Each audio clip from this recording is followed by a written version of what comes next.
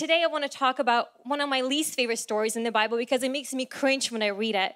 It's from Luke 10, verse 40. It's a story about Martha, Mary, and Lazarus. And we all are very aware of that story because Jesus always hang out in their house. They were Jesus' friends. And it's kind of like we always hear, show me your friends and I'll tell you who you are. We know Jesus' disciples. We know like how jacked up they were. But this was his friends. He picked them as his friends, not as his disciples. And this is where Jesus loved hanging around with. Jesus loved coming over to their house. And this is like not a famous family, but a very popular family in the Bible because we see 3 siblings.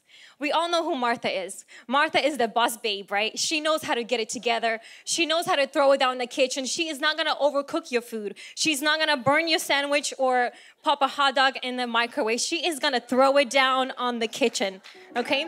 We all know that woman in our life, that she has it together. She knows how to serve. She goes beyond herself and beyond her abilities to make sure that you feel welcomed, to make sure that you are fed. She knew Jesus' favorite snacks, his favorite drinks. She always served. She is the person in your life, or maybe he's the person in your life that is always encouraging you, that is always praying for you, that you can always call them and they'll be there for you. And I believe that Jesus picked his friends just like he was. Jesus came to this earth and he was serving. He was endlessly giving himself. He said, I came to serve, not to be served. And we always say that with your vibe, you attract your tribe. This is the friends that Jesus attracted into his life.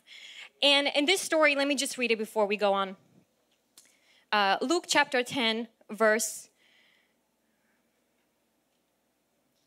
38. And Jesus and his disciples were on their way, and he came to the village where a woman named Martha opened her home to him.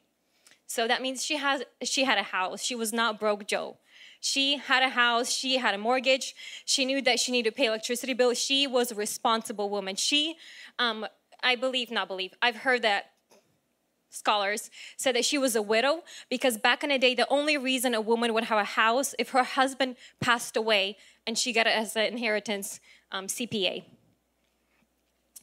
And she had a sister called Mary who sat at the Lord's feet listening to what he said. But Martha was distracted by all the preparations that had to be made. And she came to him and asked, Lord, don't you care that my sister left me to do work all by myself? So as I introduce a little bit of Martha and who she is, and she's not a bad person if you remove Mary out of the room, right? We all have that sibling that makes us look bad, right? Anybody? You're praying, you're fasting. I'm going on this 21 journey fast with God, and I think I'm having a revival in my life. But there is a brother that's fasting 40 days, and you're like, God, why do I even try, right? We all have that sibling that if we just remove them out of the room, I am the perfect child. I am the borderline Proverbs 31 woman. Anybody? Anybody has a sibling that makes them look bad? I got issues, guys. Sorry, I just got issues. So in this story, I'm going to take Mary out of the room because I feel like Mary shows me how lukewarm I am. And I don't like to see that, and I don't like to face that I don't like spending time with Jesus. So for the sake of the story and for sake of my insecurities, I'll take Mary out of the room because I want to see what the conversation that she's having with Jesus. Because I want Martha to know that maybe today that you're sitting, I want you to know that Jesus sees you in the kitchen. And he knows and he loves coming to your house because he knows that you're going to feed him. He is never questioning. Have you ever been to someone else's house? You're like, I wonder if they ever want to ask me if I want to lunch or dinner. Do they ever wonder, like I worked all day and like going straight to their house, like they never asked me to eat. Like, do they ever, never crossed her mind. She knew that you come down to her house, she is going to feed you. And Jesus loved coming over. And in the story said that she welcomed him to her home. But somehow, somewhere between the welcome and the service, her attitude changed toward Jesus. Her attitude changed and she began to be distracted by many things that was going on in her life. what she has done, that she has made preparations, that she has made an event in her life bigger than Jesus that she invited in. And my question today, what are the events in your life today that you have made bigger than Jesus? What are the situations, what are the sicknesses, what are the troubles, what are the circumstances in your life that are bigger than Jesus and you like, I can't get out of it? Let me just go on a little rant about worship.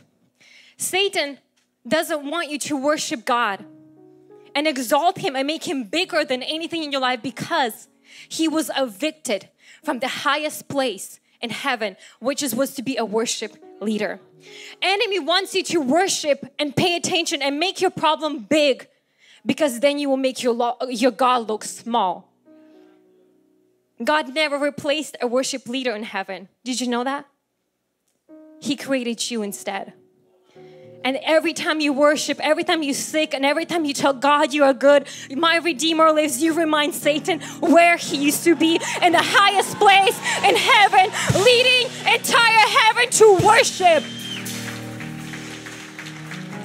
What if in your life today, whatever that you're facing, God and Satan are standing behind and looking at you, just like they looked at Job. And God is cheering you on like, worship me, praise me, acknowledge that I live. And Satan is standing there and watching. What are you going to do in that sickness? What are you going to do in that failed relationship? What are you going to do when you got fired? God and Satan and enemy are watching who you are exalting today. Who are you worshiping today? Are you worshiping your problems or are you worshiping God that lives, God that is on your side, God that is sitting in the living room that you have invited in to be with you, and God loves being with you? But she exalted her problems. Jesus is in there. He sees the troubles. He said, why are you distracted by so many things? What are your sandwiches today in your life that you're distracted by? What are the things that are troubling in your life today that you're like, God, do you even care? Where are you? My kids are going mental. I'm about borderline suicidal. Where are you? Have you ever prayed that to God? He's in your life. You've been Christian and you're like, God, I've been serving you all my life, but I don't see your hand moving.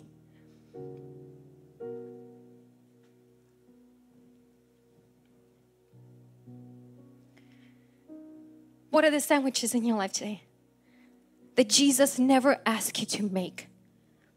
He never called you to be troubled by your problems, but to keep your focus on Him. And we see Peter in the Bible, when he's walking on water. No one has ever done that in this planet Earth, but Peter walked on water. And he began to be distracted by the waves. He began to be distracted by the problems, and he lost his focus and he began to drown.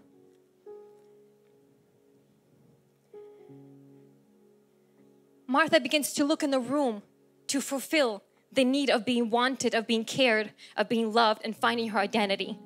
A lot of times we begin to turn to businesses, we begin to turn to YouTube channels, we begin to turn to whatever things that you think God is calling you to do to fulfill you.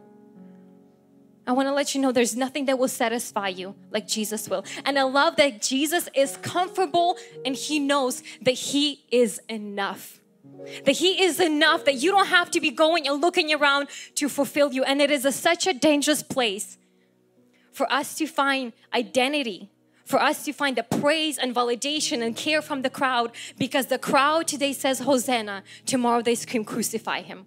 You can never draw the love, the emptiness that you have inside. Only God can fill. Only God can make you feel wanted and loved. Everything else is secondary in your life. And Jesus is in her house, but she is troubled because she thinks that this is what God wants from her. Because this is what Jesus is asking of me. Jesus said, I am the bread of life. I came to give you life. I will satisfy you. Then when you eat and you drink of me, you will never be hungry again. Jesus is the living bread. Jesus is the one that wants to feed you. He is in your house. You don't have to be performing tricks for Him. He's not there for tricks. He is there for you. I love being around friends and people where I can be myself. where I don't have to have a filter on. I can say whatever I want, and I know they're not going to judge me. Where I don't have to pretend like I'm interested in them and ask them all these questions that I don't care about. This is where Jesus was at. He was at his friend's house. He wanted to chill. He just wanted to sit and be with his friends. He wasn't on his miracle mission, no casting. He just wanted to be there. And we have to recognize the seasons and the time that we have a relationship with God. Sometimes God just wants to sit with you. He doesn't want you to be praying, fasting, just be there. Because a lot of times when God is calling us to rest in his presence, we want to be praying and working. And a lot of times when God is asking us to pray and fast, we're resting. Jesus called his disciples, come to me and pray with me in the garden before I'm going to be crucified, but they were sleeping. But when Jesus was sleeping in the boat because they were in a storm, they were crying out like little, thank you, Jesus, for closed mouth. Chihuahuas. Crying like chihuahuas. And you have to realize that there's times in your life that God just wants you to sit and rest and receive from who he is. The truest being. Jesus can be himself. He can be your friend.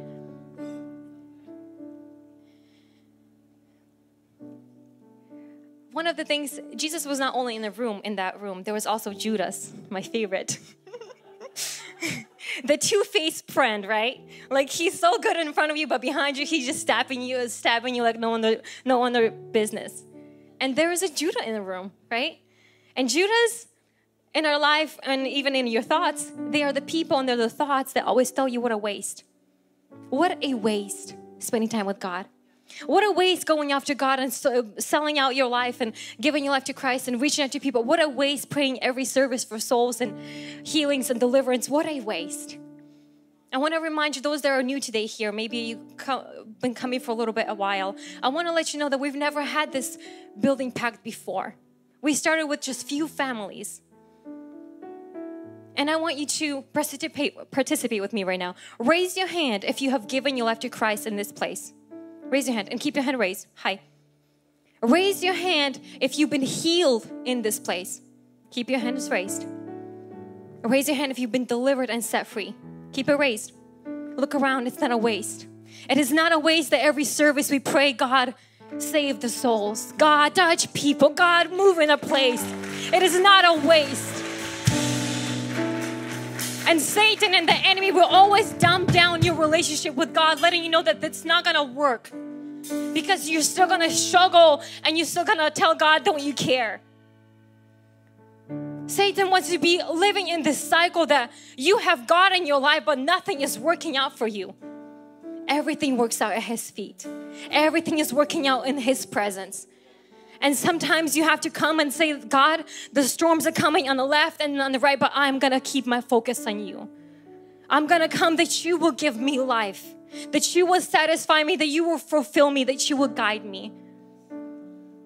And we always say in our church that if devil can't make you sin, he'll make you busy. And if you break down what busy stands for in my world, busy, the B word stands for being under Satan's yoke. Devil will always put a yoke on you of busyness, that you don't find time to be with Jesus that you have invited in. And he will make you busy so that you can be running around and nobody ever receives nothing from you because you're just frustrated and you're mad at everybody. Judah in your life, you have to identify him. Because Judah in your life will want you to go and seek validation outside of the room. Because only if you sold the money, only if you sold the perfume outside, you would have got a bigger validation. Outside, you would have got so much more result than at the feet of Jesus. And Judah in your life, Judah in your head and your thoughts will always misdirect you and tell you, no, this is where you find the satisfaction, not at his feet. But that's not what Jesus says. He said, I am your bread. I am the life. I came to satisfy you. I came to fill you and give you life more abundantly. You don't have to look no more in relationships and career and your jobs. I am all that you need and I am enough. He is enough for you.